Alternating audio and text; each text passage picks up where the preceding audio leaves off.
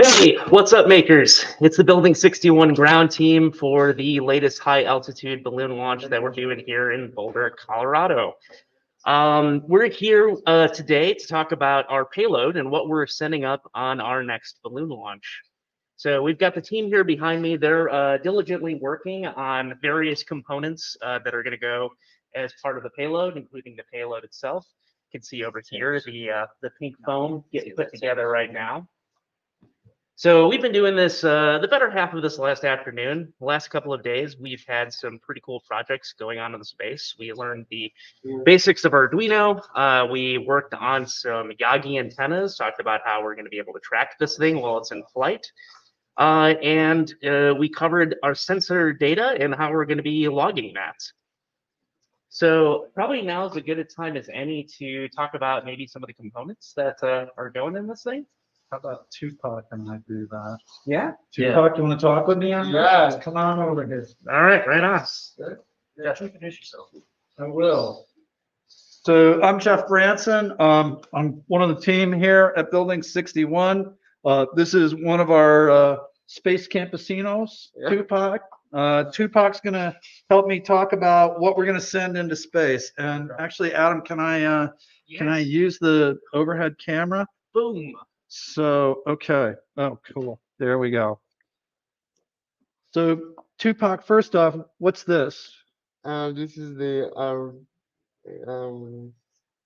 what's The Arduino? it's the Arduino, and it's where we're going to get the signal so that we can recover the balloon. Yep, and it records all the data. And Yeah. so, do you remember what we did with this? Yeah, this is Where the data where goes? the data goes so that we can recover it, and these ones are the ones that are going to record it so that we can have it. Cool. And do you remember what we're recording with this sensor? I think it was the coordinates and the weather. Yep. And temperature? Yeah, Yep. Super good. And then do you remember what we were calling this?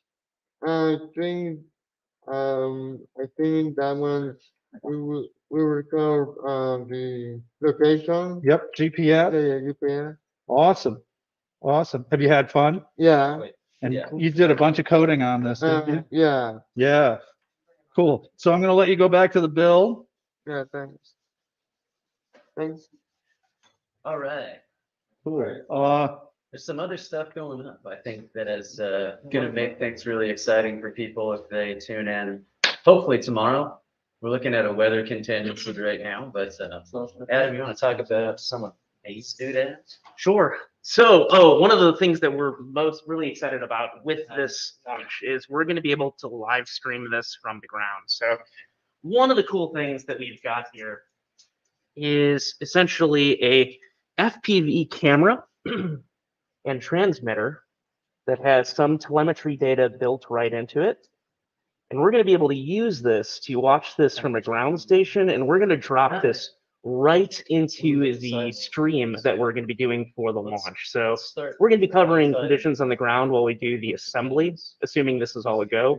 We're going to have a roaming camera so we can see people working on the filling of the balloon. And this thing is going to give us footage in the air. So what's happening with this is as this is receiving video, it's transmitting it wirelessly. We've got a ground station, which I'm going to grab. Play Benny Hill now. Please don't. So this is the ground station, and this is a Yagi antenna. This is a little bit different than the one that we built during the camp. It is essentially a video-based transmitter. So this thing is directional. So you can think of this as like essentially trying to get data from a beam, wherever we're pointing it. So the operational range that they claim on this thing is about 14 kilometers. So that means that if we are pointing this right where we think the balloon is up in the air, in fact, we still might even be able to see it at that range, we should be able to get video in flight.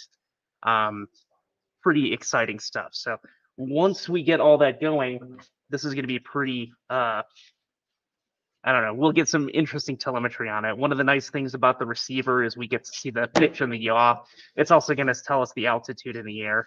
Of course, we're going to be getting that information as well from our APS transmitter, which we'll talk about in a little bit. I see Jeff behind me with some Yagi stuff. Yeah, so one of the things that we've covered in this camp are the radio communications protocols that get used in these kind of space flight and edge of space applications. And radio tends to be one of those mysterious topics that don't get covered very well, particularly with primary education students. So we want to kind of unravel that mystery for people, and we built these Yagi antennas. We use tape measure elements, and this is a directional antenna. If you drive around on a day-to-day basis, what you'll see on the lights above, the cameras above traffic lights are these Yagi antennas, and they're actually beaming a radio signal to a specific location. And so we built a transmitter, and this is our transmitter, and it's actually transmitting right now. It's got this, I'm going to use Adam's trick of like getting right up on the, you can see the little radio transmitter module on here. And when I press that button, it transmits. And so what I'm going to do is I'm going to turn on my Yagi antenna. And so the Yagi antenna is on, and there's a speaker on here, and it's looking for the radio signal that the transmitter is broadcasting. And when I press the button, we get the Imperial March. But if I move away, you can hear it gets weaker. And it gets louder when we're actually pointing at the transmitter. I'll just walk away with it, for example. So we might. And it goes away. It's gone. But if I turn,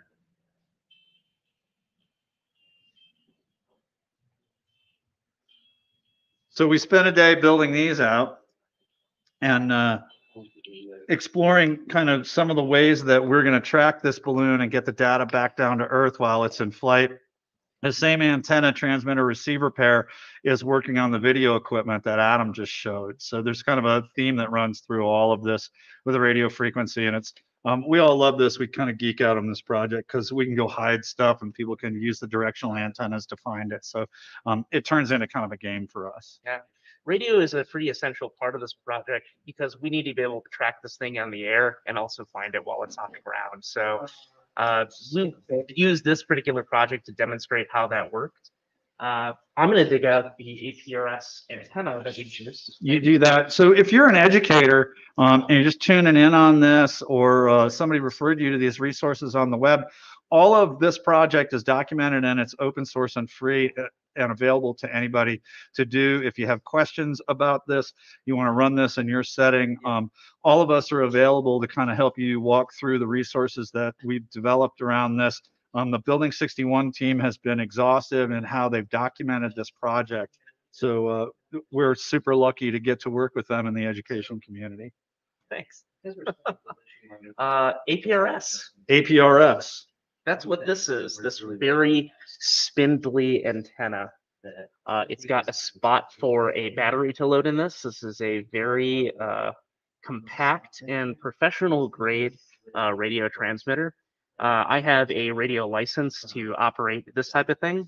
You can get a ham radio license. It's totally free. You can take a test. There's lots of ham radio groups that exist around the country. It's a great way to get into a cool hobby using some pretty interesting tech. This little transmitter, what it does is it is going to be collecting signal or data in the air. So in this case, it's going to be doing altitude, temperature, and speed, as well as GPS coordinates, and it transmits them to various stations that are owned by just users, ham radio users around the country, and that is essentially sent along to a website called aprs.fi that's going to show us a map of what's going on locally. So you'll see lots of things happening on that map from the individual stations themselves. You're also going to see people who have APRS transmitters on their car. In our case, we're actually going to see a little icon of a balloon in flight that we'll be able to track. So I'm going to try to pull that up on my computer. So you can see our last balloon flight.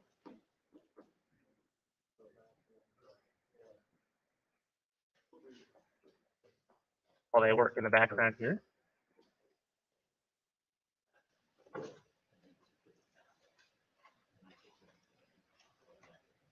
All right. Okay, just give me a moment to throw this up on the screen.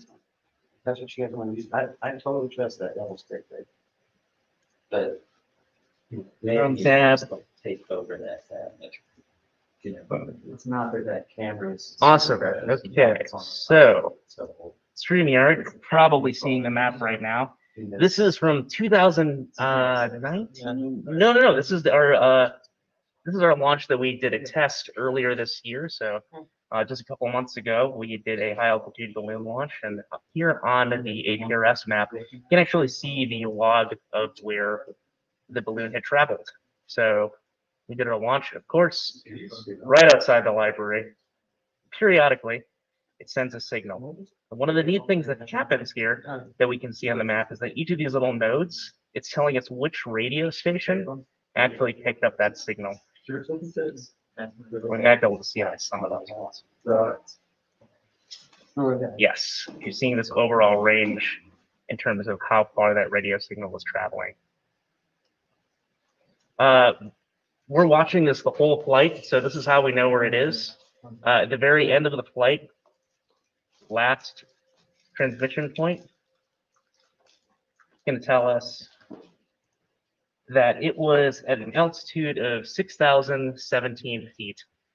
That is just a couple hundred feet off the ground, so at this point it dropped behind a small hill, and we required our own handheld transmitter to actually go from this road and just try to trek around until it came up. So we found it probably within 10 minutes after arrival, hoping that will go similarly on all future flights. All right, what else we got going on back here? The guys are hard at work here doing some like kind of fine assembly. And I was going to talk a little bit about what we've learned in terms of materials and processes for building our payload. Yeah. While I'm doing that, do you want to grab like one of the original payloads? Sure. Like the super cool payloads? Okay. Hi, everybody. I'm Zach Weaver. I'm also a creative technologist here at Building 61 with the amazing Space Camp 22 crew. I want to talk a little bit about the other things that we're sending up in the flight line, including everything from the balloon down to the payload. And I'm going to have these guys talk about the payload when they get a little bit closer here. They're in fine-tuning mode. So obviously we start with the balloon. The balloon is a 600-gram balloon. It's from a company called Kmont, and they supply, I think, like most of the high-altitude civilian flights for like all of these kinds of experiments. So this balloon, it's awesome. It's going to be about 7 feet wide when it is filled on the ground. And essentially, this is because we kind of can't control our ascent and descent. Those are levels of aviation that require licensing that these projects do not require and that we do not possess. Essentially, what this thing is going to do is go up and up and up and up. As the air pressure decreases, this balloon will expand and expand and expand, and it will rupture at about a diameter of 20 to 30 feet, about 25 feet wide. If you want to see a really cool video of that, check out another video in our Space Camp playlist on this YouTube channel. It's really sweet. So that's the 7-foot balloon that will fill, that goes to the top. Underneath that is our, this is as close as a controlled descent comes with us. It is our, it has a size rating or an area rating, Adam, you know that. Yes. So there, we measure them out by essentially the foot diameter. This is a 3-foot diameter parachute, and this is actually probably slightly too small for what we're going to send up there weight-wise. So we get a bigger one. Right. So tomorrow it's going to be a little heavier flight. There's a bit of a math to that. So the bigger the parachute, it's more lift essentially that is occurring. It's going to be a more slower descent. Something like this, we might be hitting like 20 miles per hour. We want to be shooting between like 12 and 15 ideally. And what connects all of this stuff together You may recognize this from your childhood or your adulthood. This is kite string, and the reason that we use this particular kite string is that it has a shear strength that is in a safety range that is preferred for all of these things, which is about 50 pounds. And that's quite a bit in terms of the things that we're connecting to it. The entire flight line will weigh maybe 3 or 4 pounds. But if an aircraft of any kind runs into this type of string, it's just going to shear. We hope that that won't happen. And to help avoid that, we do two things. One is we file a document with the Federal Aviation Administration called a Notice to Air People. It's actually called a Notice to Airmen, but we don't like that. And that gives our flight an official call sign that the Federal Aviation Administration will track, so that if any aircraft see us in the flight path, they understand that we are a civilian high altitude balloon launch, and that they're able to steer clear of us. The other thing that they need to know to steer clear of us is a really simple radar reflector. So amongst the many wonderful tools you should come check out at Building 61 are our laser cutters. And we found a really simple laser cut design. This on the inside of the foil is just some laser cut cardboard. So it's very, very lightweight. I have 58 grams written on here as our weight. And then it is just covered with literal kind of a spray adhesive. And then on top of that, regular old kitchen household aluminum foil. But this geometry at this size with this coating on the outside makes us visible to modern aircraft radar. And that's yet another safety feature that we have on all of these flights. Of course, most of this flight is going to be occurring 2 to 3 times the cruising altitude of an airplane. Right. So we're well on the way. So a lot of people ask, well, you're really close to where do you launch from and how do you avoid aircraft? So you want to talk about that a little bit?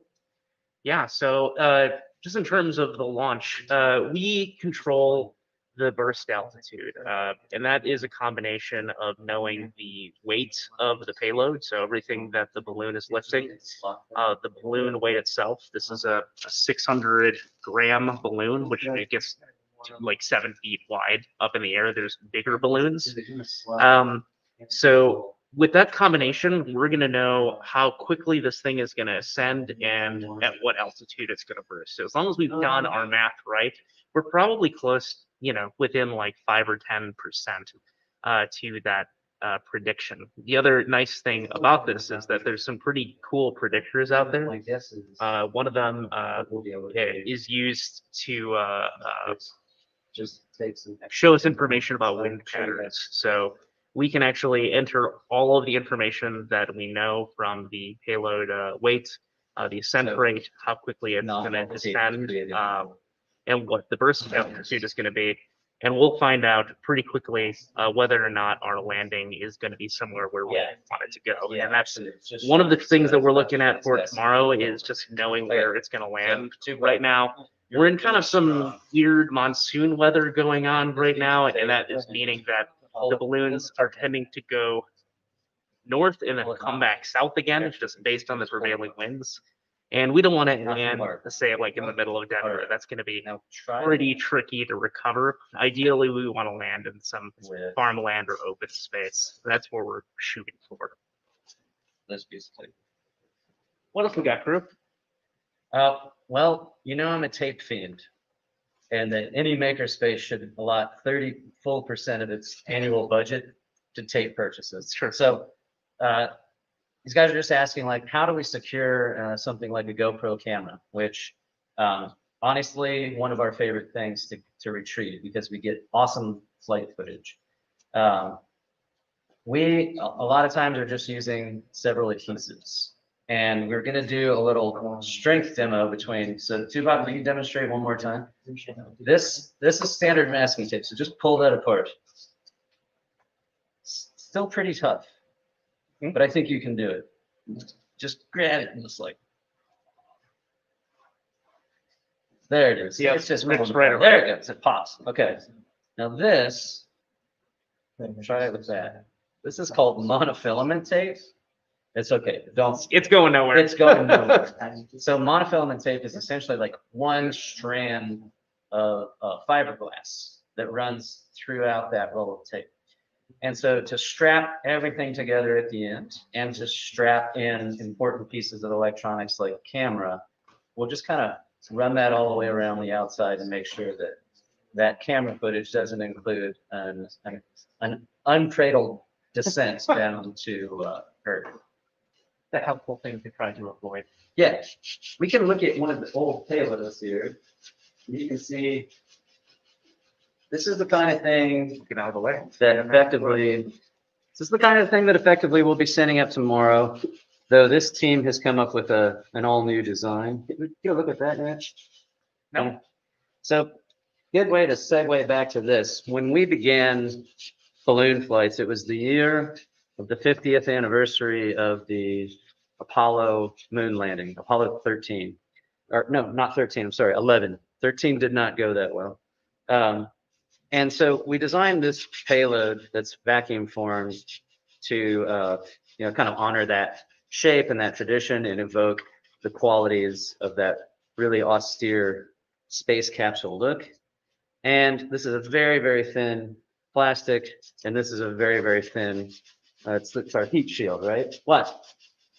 This is our heat shield. Serious business. It's made out of a much tougher plastic, and it's not as attractive, I think, as a hat.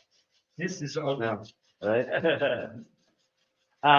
We realized a couple of things were happening, and it was mainly because, honestly, we tend to learn as we go here, and it was no different with this project. One of the things that we learned was that the camera was, for some reason, cutting out. In every flight, we'd find the payload, and we would see that the batteries had shut off, the camera had shut off, and we weren't exactly sure what. Part of the reason is that batteries in really cold temperatures, and it's quite cold anywhere. If you've ever been on top of Colorado mountain, you know that it's always a bit cooler up there. Well, we're going into 60, 70, 80, 90, 100,000 feet, so it's very cold up there. And we realized that we were having a voltage drop, which is related to the temperature, and it's something that happens to batteries.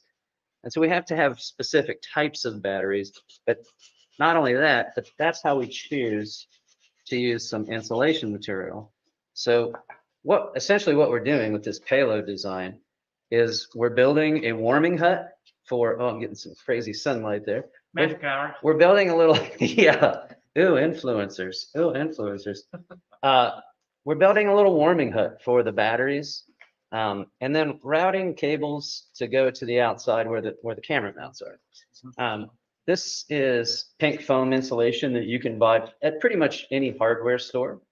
And what's happening here in the background is it's just being initially assembled with some really nice high quality two-sided tape.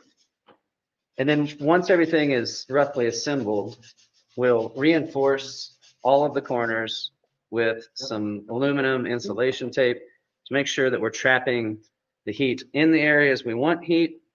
And in some cases that I'll let these guys explain, also allowing the air outside to cool off some components that would otherwise be too hot. Duncan or Gabe, can I ask you guys a couple of questions over here? Sure. So Gabe, state your name for the record. Kim's right there. I'm Gabe Gehorsam. Yeah. And so tell us about the flight tracker that you built. You guys designed and built one of those yesterday, right? Yeah. And what are the components in that? Let's recap. Tupac already went over this, but what are the components in those flight trackers? Well, we had the Arduino board, which is like, I guess, the motherboard, what you code on to. And then we had like the breadboard, and then of course like the tracker itself. And then we had a, what's that thing called? The chip thing? I forget what it's called. Oh, it measures something. What does it measure? No, I mean like the chip Oh, that the you plug into the computer as well. Oh, the recorder. Yeah. So the data logger. Yeah, we had Right. that, and then we also had the another chip that measured temperature, and uh, and so yeah, And one other thing, what is the temperature? temperature and pressure. Pressure, and then one other thing, One of the height, yes, the altitude, right? altitude, height, yes, And then there's one other component on your flight tracker. which is the actual like tracker part.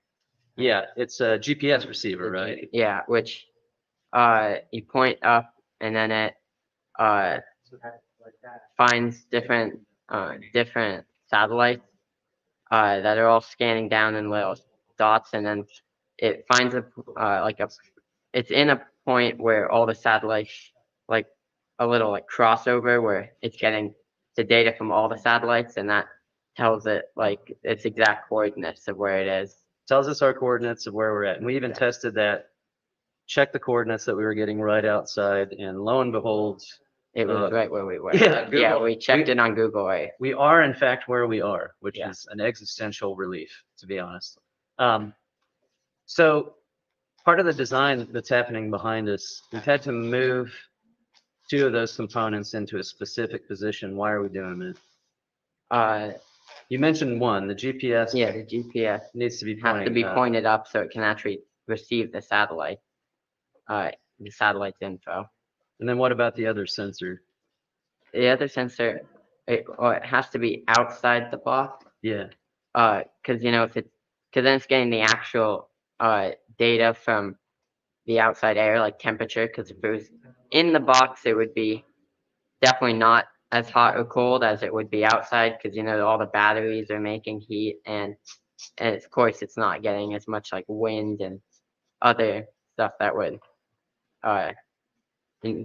yeah. right. Yeah. So we're just getting it out there to measure it. So the design of the payload that you've been doing this afternoon has incorporated all of these details to allow us to not only get the sensors outside, but we have to assemble this thing just before we launch, right? Yeah. And so you're designing clever little ways right now for us to move these sensors to the outside before we kind of seal everything up and actually send it up, right? Yeah.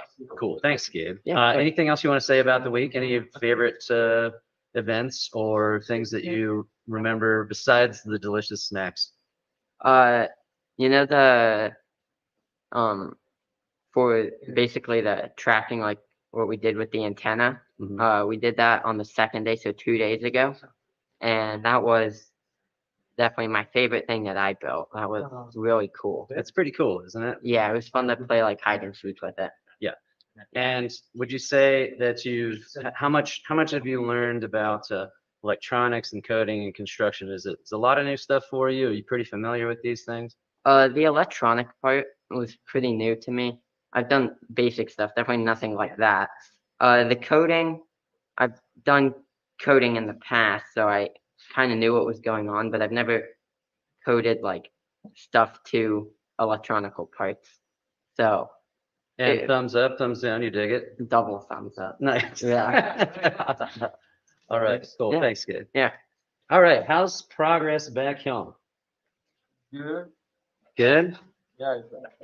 Well, I think if you guys are ready here pretty soon, we want to do a couple of things. One, we want to have them print their official Space Camp t-shirts, which is happening just behind Tupac there. And two, I think it'd be cool if you guys can get, at whatever state it's in, get your payload underneath the camera here and show people the design that you've come up with this afternoon. If you're in the middle of something, go ahead and finish that. I'm gonna put on the Benny Hill music and just take 5, let people chill and see what's happening here. No? Adam says no on the Benny Hill music. All right, I'm gonna look at the comments for suggestions. No? Yep, pretty quiet crew today. Okay. That's cool. Awesome. Then I'm not talking to anybody if I'm not talking. That's great. Good. Yeah. Yes. We're going on that. Oh yeah. Oh yeah. You guys ready to do it? Yeah, bring it over. Let's make some space. And I don't know. Are they? Cool. That's on 2, Adam? Hit 2. The red button, big red button. Yep, hit 2. This 2. Okay. Yeah. So, All right, so here's the basic structure of our payload. It's a box made out of foam. It's so far that's what we've got. But it's made to store stuff that's a little bit more important. a Go- camera, We got a camera, where it goes protecting or which is gonna go right in here. 16 by 15 inches. and Gonna we go have right this in here. full size. I'm having there. If you can see that, that's how it's going to be in there. We've also got the battery. This is probably the most important thing. It's our Arduino. We've got the GPS, and we've got a temperature sensor, also senses pressure. And our goal here is to keep it protected and keep it buoyant. Maybe Here, load the whole thing up to some point as you get it. Just like leave it in there piece by piece so people can see what's flying. so here's Got our, another camera. yeah, there's another camera on this. It's also got a nice antenna. So why don't we put that in there? There's a battery for that.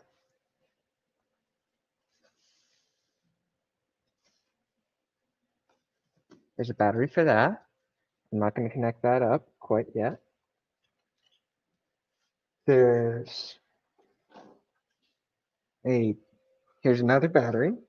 That's to power our Arduino. Both of these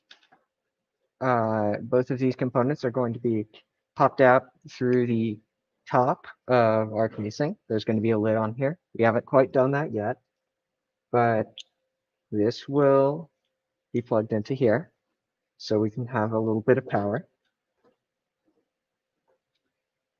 And here's our backup GPS.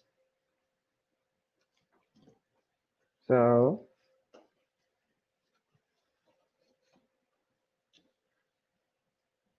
this will be going in here. And this is just about what we're sending. Yeah. We've got a little bit more foam to cut up, but here's the electronics. Here's the basic stuff. Yeah. That's it. All right. Nice job, fellas. I think that's bigger than my apartment, actually. So well done. All right, let's get back to tidying up that stuff. Just a few more spots, I think. Are you, do you want to debut, or should we have one of these guys debut the new Space Camp logo and T-shirt? Literally hot off the Yeah, press. hot off the press over here. So here it is. Awesome. Building 61 Space Camp, and this is our flight that we're going to have on the APRS, Building 61-Tab 22A. That is how we're going to be designating our balloon flights going forward. Rad. I think that's pretty close to wrapped up at this point. I don't know if we have anything left to show. I don't think we do. I think it's mostly like putting the finishing touches on the payload. And I think these guys have done an awesome job at figuring out exactly what they had to do.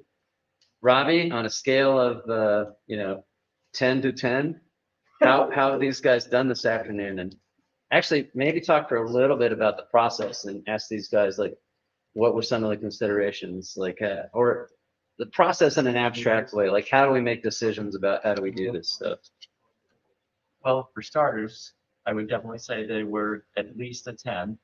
Definitely hope to work with these guys again. Yeah, we just kind of started the design with just talking about what components needed to be protected from temperature changes and what components need to be separated from batteries heating up, but obviously the cameras need to not be blocked. Yeah. So we just kind of laid things out, and they decided where they wanted things to go, and came up with some pretty good strategies. Yeah, it's a pretty Spartan Anyone house. Have any comments about that experience? This is an awesome and fun engineering experience. Yeah. Very cool. And what are our chances of what do you guys give us for chances of survival given this design? Have you built a strong foundation for this aerial home? Let's hope so. Cheers. Yes. Yeah, let's hope so. I think so. I feel like, they caught some of the things that they caught that were critical to the design is, when this thing lands, it's coming in at about 17 miles an hour. It is going to absorb some force. So we want that to protect the electronics. We also want it to just kind of like level out that impact. And they figured that out. It can't really be like a cylindrical tall design. It needs to be more of a broad design.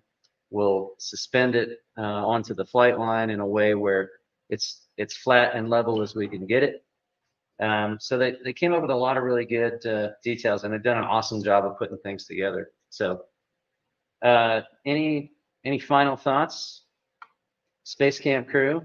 No, we're good. Should we just like wrap this up today and pray for good weather tomorrow? Great job, team. Yeah. All right. Yes, in response to the question in the chat, yes, the launch will be live. Whether or not it happens tomorrow, we are hoping for good weather and good winds. We will find out. We'll notify you via social media or otherwise as soon as we know one way or the other. And how's the prediction looking right now, Adam? We have a pretty narrow landing zone, so if it works out, we're in good shape. But if the weather changes too much, we're going to have to reschedule to another time, but that will be soon. Yeah. And if that happens, you can check out, we're going to post on our website at building61.org. We're going to post on social media. We're mainly on Instagram, and we'll probably put it out on Twitter. We're just at BLDG61. And we'll update the calendar also at building61.org on the calendar link. So we will do everything we can to let folks know that we've had to scrub the flight. We've never had to do that before, but it's a weird weather summer. It's the first time for everything. Yeah, and Find out so what happens. we'll see how it goes, but fingers crossed, wish us well. And if everything happens, we're going to take off around 11 a.m. tomorrow morning. So Brilliant. Okay, thanks for tuning in, everyone. Keep on making. We'll see you at the launch. Bye.